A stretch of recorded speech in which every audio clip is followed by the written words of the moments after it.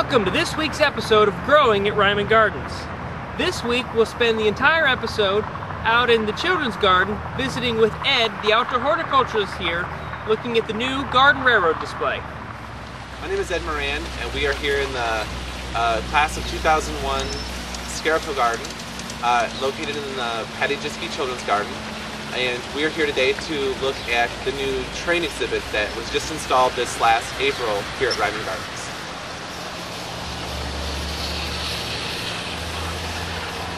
In this new exhibit we have 4 different operating railways that encompass about 350 linear feet of number 1 gauge track. We have 4 different engines that run pretty much our entire during our operating hours.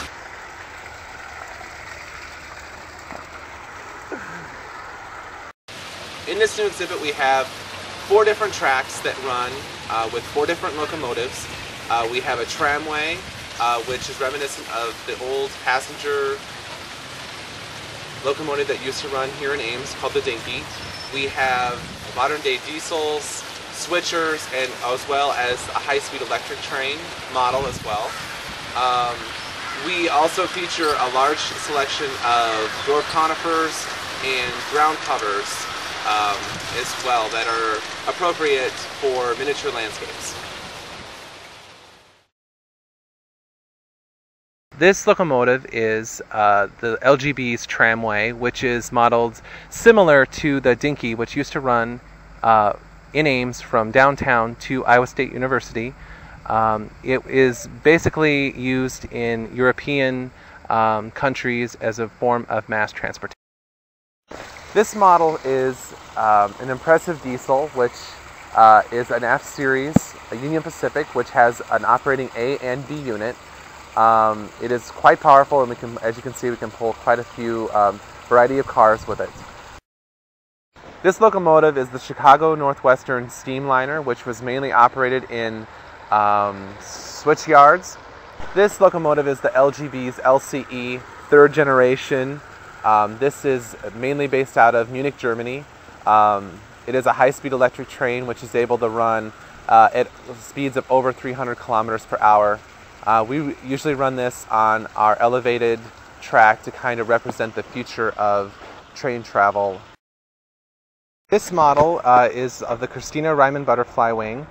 It was constructed by Ken Walters from Boone, Iowa, and of course is a scaled model of the Christina Reiman Butterfly Wing here at Reiman Gardens, which was constructed and opened in 2002.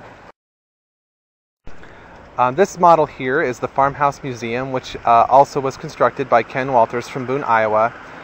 It is significant to Iowa State because it was the first building built on campus and is on the National Registry of Historic Places.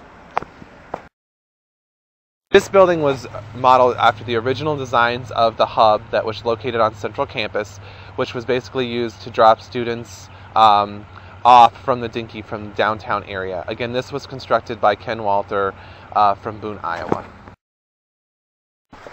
This model is the Edgar W. and Margaret McDonald Stanton Memorial Carillon, which was constructed by Josh Thrapp from Des Moines, Dan Clark from Muscatine, Iowa, Denny Salisbury from Ames, and was painted by Scott Rummery from Ames, Iowa. It is, of course, modeled after the Campanile on Central Campus. This model is the Marston Water Tower, which was the first metal water tower west of the Mississippi. This was constructed and modeled by Carol Marty from Ames, Iowa. And in the garden stands about 5 feet tall. This trestle bridge was constructed by Mike Orgler. It is over 10 feet long and is modeled after several other trestle bridges from this area. Garden railroading is a great way to highlight dwarf and compact plants that are great for garden railroading as well as other uses in the garden. It's a great place, again, to highlight small ground covers as well as dwarf conifers. The conifer here that we're looking at is Pinus mugo slow mound. I think we have about 25 different taxa of dwarf conifers that are on exhibit here in this train display.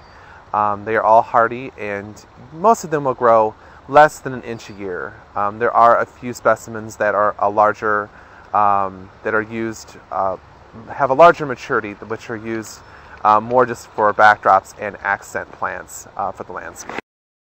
This great ground cover that we're looking at here is purple hardy ice plant, Delosperma cuprii.